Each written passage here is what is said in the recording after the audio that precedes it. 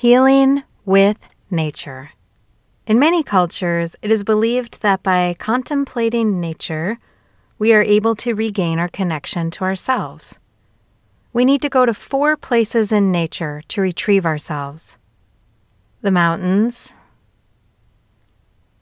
the deep forests, the waters, or the deserts. These environments provide us with the opportunity to remember who we are.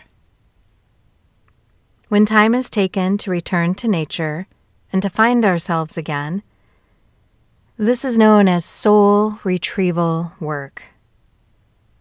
In these places, memory and imagination can come together to reawaken the lost parts of nature.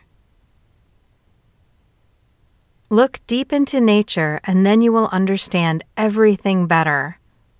Words of Albert Einstein. One does not go to a place of nature and experience an awakening without the work of noticing, remembering, and exploring. Whether the intention is one of faith or personal exploration, there is work one must do to open the heart to accept and give love. This will take disciplined effort.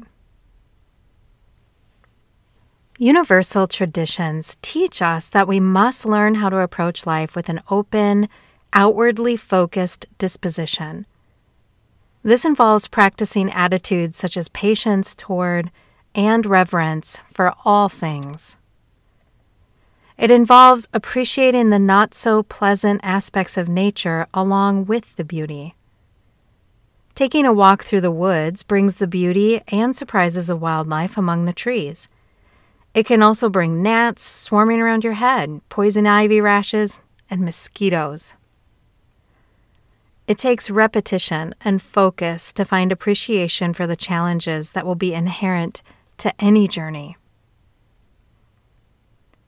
From this work, there is the potential for expressions of love. Love the world as yourself, then you can care for all things. Tao Te Ching. Bill Twist of the Pachamama Alliance reminds us that we are part of the ecosystem that gives us life. He is committed to renewing our human-earth relationship. Developing a daily practice of love and gratitude toward the earth can be nurtured by these reflections and actions. Cherish the earth as a living being who deserves love, respect, and compassion. Open our eyes to the harm we do to the earth and one another when we act without responsibility to care for her.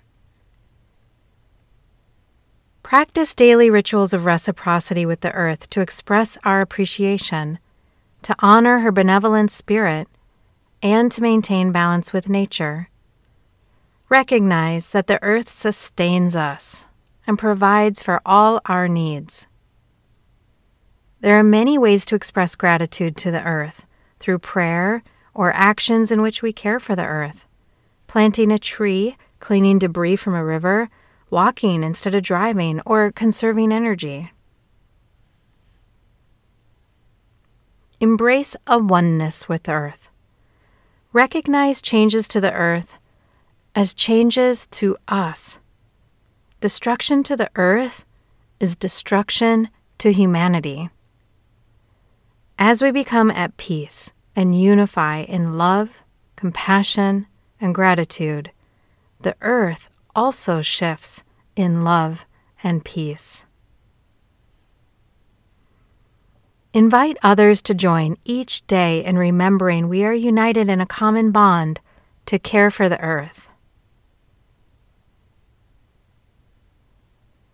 Consider how this Yokut's prayer may be incorporated into your practice and work in appreciation of the earth.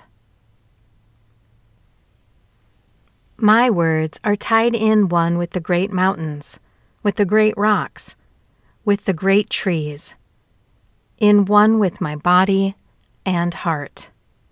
All of you see me, one, with this world. A Yokut's prayer.